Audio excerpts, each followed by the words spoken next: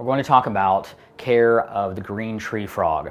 Now this can be a legal issue. In some states they will not allow you to keep any indigenous species unless it's captive bred, and so if you're catching one of these things, check first before you do that. Any wild-caught species is not typically recommended for legal issues and just for the health sake of these frogs. And so the green tree frog is a very common frog in the southeast United States. It gets its name being green, obviously, and a tree frog because it does like to hang out by ponds, but in trees specifically. They're green with a long, flashy white stripe, usually that goes along the mouth and along the side. These guys grow anywhere into adulthood from 1.5 to 2.5 inches long. They're insectivores, generally crickets, waxworms, mealworms, things like that.